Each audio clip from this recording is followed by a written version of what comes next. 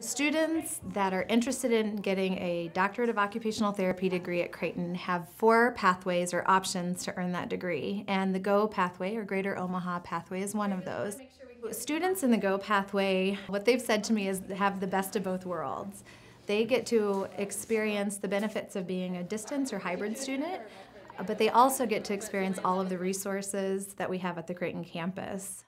One of the biggest benefits to the GO pathway is the flexibility in scheduling for students.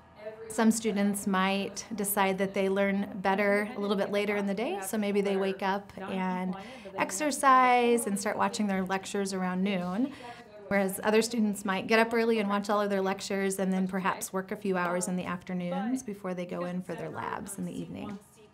Students in all of our pathways have the full support and every resource available to all students at Creighton University. Students find that their faculty members are really leaders in the profession, and they're really prepared not only in basic occupational therapy skills, but cutting-edge technologies and interventions. They know how to do research and how to use evidence to inform their practice. Students in the GO pathway, compared to students in our campus pathway, experience the same curriculum at the same pace. They take the same tests, they have the same assignments, the same due dates, they have the same lab activities, fieldwork experiences. The biggest difference is they watch those lectures online and don't come to campus and sit in a desk to do that.